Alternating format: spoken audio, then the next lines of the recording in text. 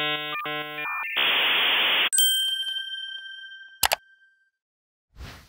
Justin from Keen.io. And I'm Tim, also from Keen.io. Keen.io is a data analytics platform for developers, and we're really happy to be involved with MLH Local Hack Day. Justin here is going to tell you a little bit more about our platform and how you might be able to use it during the event. And on Saturday, we will be there all day on a chat line or some sort to support you and help you through anything you need. So I'll let him take it from here. Thanks, Tim. Good luck. So the first thing we're going to need to do is go to Keen.io and click on sign up for a free account. I've created one. It's right here. I'm going to go ahead and log into it. Once you've logged in, you're going to see that we've created a project for you. It's just going to be my first project. You can click into that and edit it to rename it. I've renamed it Local Hack Day. And you'll see that there's a couple important things here when you've logged in the overview. One is project ID. The others are your API keys. Got a write key, read key, and master key. Then over here under project members, you can add other hackers that you're working with on the project if you need to by just adding their email right here.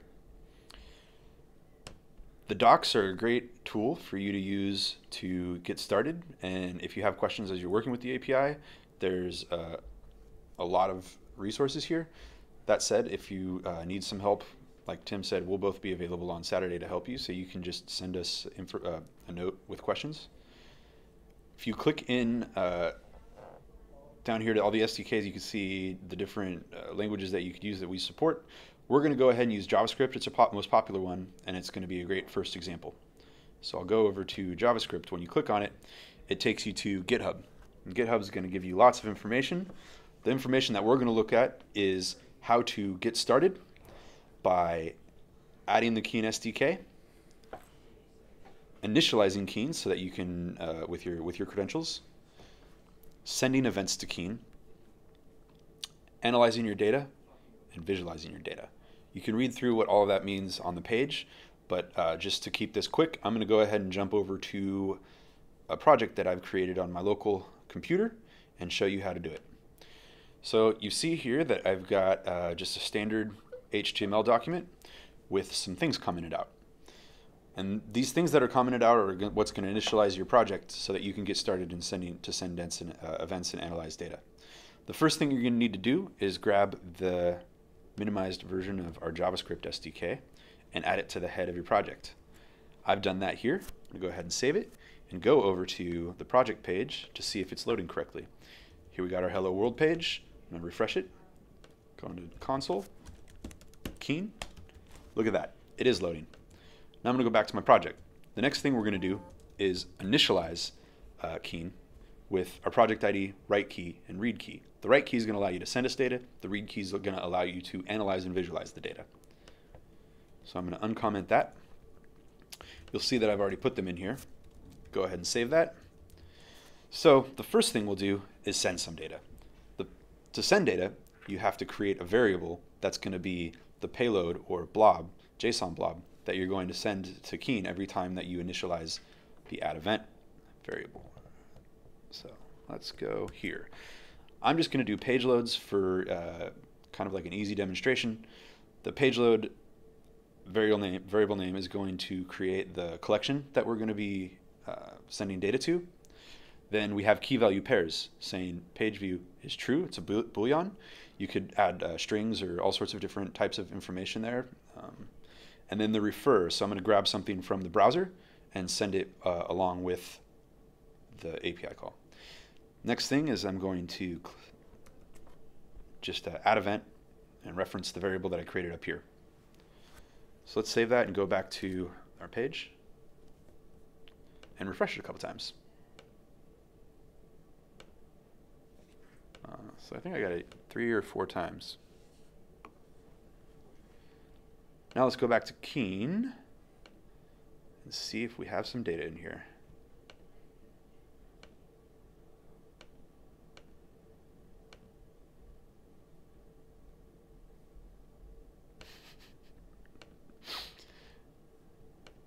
And there it is. How many events we got there? 3 times. event properties. You'll see the properties that I created, the refer in the page view, and then we've added a couple things here. There's the keen timestamp created at an ID. Each individual event has their own ID.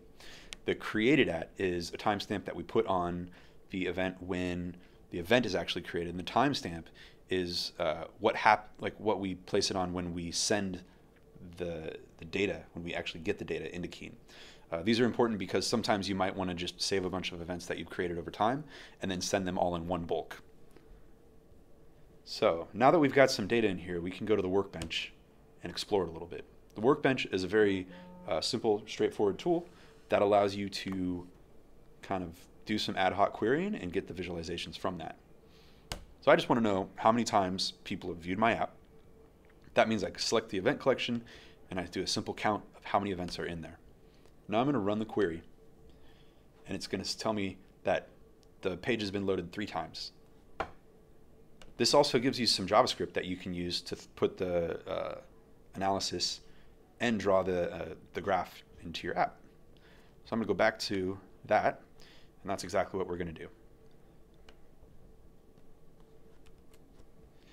So you can see I've created, I've initialized Keen, created a function that's going to do the analysis. Within the function, I have a variable that is defining what that analysis is going to be. I'm going to do a simple count on event collection page load. And then I'm going to tell JavaScript to draw this query, this visualization, into a div that I'm going to create in the body of my project. See right here, there it is. So I've targeted this empty div with the ID of page count. Go ahead and save that. Go back here to my app, and I'm going to refresh it. So now you can see not only do we have the hello world, we also have a visualization here. It says that the page has been loaded 4 times. I can click that another time, and it's going to pop up and say 4 again. Click it again. Now what did I do?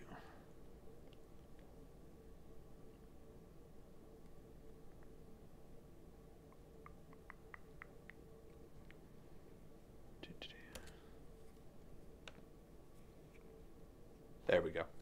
Caught up. All right. So that's how you add analytics to your app. We'll be here all day, both Tim and Justin. Tim at keen.io and Justin at keen.io. Happy hacking. Happy hacking.